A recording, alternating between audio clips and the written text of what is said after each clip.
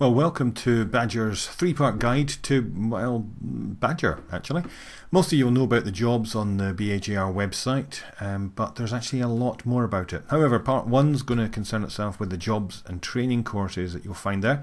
Part two will look at all the directories and lists, and then in part three we'll look at all the other resources we have to offer both there and beyond. So let's get straight in. You're looking at the front page of www.bajr.org.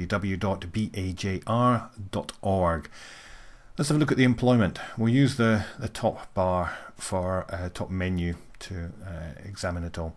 First off, we've got adverts. Yep, very self-explanatory. These are all the adverts that are current on Bajr just now. You can click on it, get more information, and when you're finished, click on that and back to the main jobs page. If you want to place an advert, nice and simple, click place advert, fill in all the empty boxes. The ones that are not empty are there for a purpose. I'd quite like you to read them before actually submitting it to me, otherwise I'll just have to get in touch with you and get that all sorted. If you want to learn a little bit more about how to actually do it, then all the information is here, including a quick guide. How to get a job?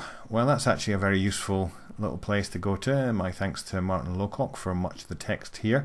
However, you will also find a handy guide from Bajr, the Bajr Guide to a Career in Archaeology, but of course more about Bajr guides later. You can even compare the companies as well. There's a lot more companies starting to use this system. You can in fact compare a couple of companies. Let's pick Cotswold and CFA, for example. Click to compare. And there you have the two companies, because of course there's a lot more to it than just actually the bottom line starting salary. There's what you'll get out of it, and the other benefits they've got, the training, the engagement, the projects that they'll do, the expectations. There's lots more to have a look at. Want to get into training? Well, here we are. Under Learn and Train, Training will show you all the training courses currently available that are on Bajr. You can click on them to get more information. You'll find out who it is, when they are, and what the name of the course is. Again, if you want to actually add your own course, do feel free, absolutely free as well.